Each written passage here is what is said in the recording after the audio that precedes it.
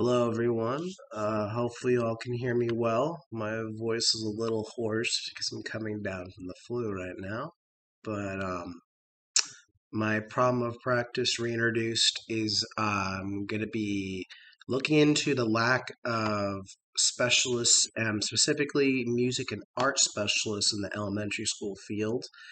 And so far, I think my two possible interview community partners um, is going to be my mother, actually, possibly due to how she is already in the field, and as well as one of my old coworkers, Emily Holt, due to how she is going into the field. So I personally think those two would be good based on the value of one's in and one's currently going into for someone who isn't in it yet.